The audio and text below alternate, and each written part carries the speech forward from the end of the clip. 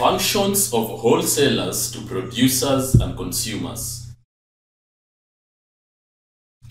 I'm sorry we'll have to take lots of breaks because I am juggling between you and my work. Absolutely. I completely understand. Good. So where were we? We were just about to start talking about the functions of a wholesaler. Oh yes. A wholesaler has a lot of functions towards producers, retailers, as well as consumers. I already know about functions of retailers to producers, wholesalers, and consumers. I can't wait to compare it with the wholesalers. Then let us begin with their functions to producers, shall we? By all means, Mr. Chola. For one, we buy goods directly from the producers. So where do you get all these bales of clothes? Directly from the factory. And you buy a lot of them, I suppose. Bales and bales of clothes. And by doing so, we save the factory the burden of storing the clothes themselves. In other words, you create more space for more clothes for the factory. That is right. Now, secondly, when we do advertise our products, in some way, we are doing the same for the producers. I understand. The same product that you are marketing is the same one that the producer is manufacturing. Yes. By extension, the more people who buy from you, the more the producer will produce the goods. Nicely put. You have explained it so well. Now, wholesalers also help finance producers. By paying for the goods promptly. Exactly.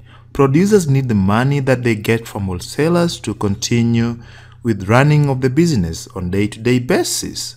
Now, moving on, wholesalers also act as a link. Can I explain that one? Yes, go ahead. Of course, in the chain, wholesalers are in between producers and retailers. Therefore, they act as a link between the producers and the retailers, as the goods produced by the producers reach the retailers through them. Good. And finally, the goods reach the consumers via the retailers. Yes. Good work.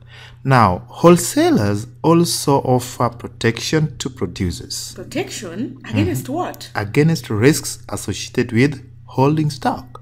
Oh yes, now I understand. Stored goods may be destroyed by calamities such as fire, water, or they may even be stolen. And not to mention that when goods are stored for too long, the demand for them might reduce, or worse, they may become obsolete. Did you know that wholesalers also advise producers? Tell me about it. Well, wholesalers are much closer to consumers than producers are. They are therefore in a better position to carry out research on the market and come up with market trends, Which they communicate to the producers so that the producers can adjust along those lines. Yes, I'm loving this conversation already. You are a very lovely student. Thank you. I hear that a lot. Lastly, have you ever heard of utility? Yes, the ability of a product to satisfy human wants. Wow, your parents must be very proud of you. You're very bright. Just trying my level best. So, we have utility of place, time, form, and possession. And out of them all, we only need to talk about place utility. You wanna go on? Yes. Place utility is created when goods are transported from the place of production to the place of consumption. Correct. Wholesalers help the producers increase the utility of goods by transporting them closer to the consumers.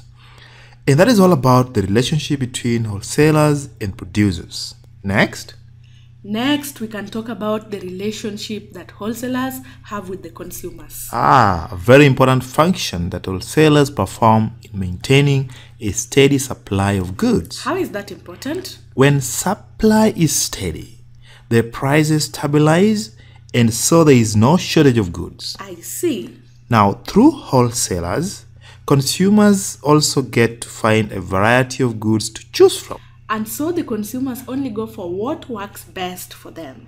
That's right.